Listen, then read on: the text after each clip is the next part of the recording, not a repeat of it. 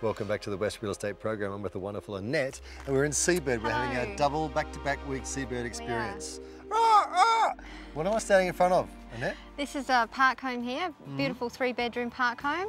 Nice open plan kitchen lounge room area, which is great.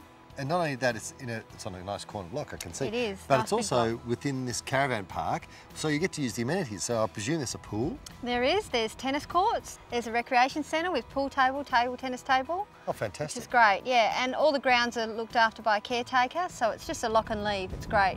Okay, my price game. I'm playing the price game now. Here we go. I've been pretty good, I reckon, so far in Seabird. Not bad. I'd say 380.